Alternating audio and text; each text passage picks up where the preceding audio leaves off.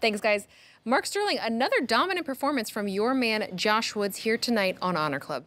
That's right, Lexi. Dominant, great word. I would also say possibly superior, unprecedented, unparalleled, all great words to describe my man, Josh Woods. Now, Josh said, I need a change.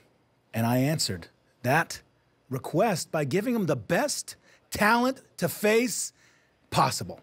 Josh, what do you think so far? You know, you did that. You gave me my former mentor, and I beat him, Silas Young. You gave me former Ring of Honor Pure Champion, John Walters, and I beat him, too. I told you, Mark, I've been down to fight since I got here, and that's exactly what I'm going to continue to do. Night in, night out. I have been screaming it from the rooftops for 1 year.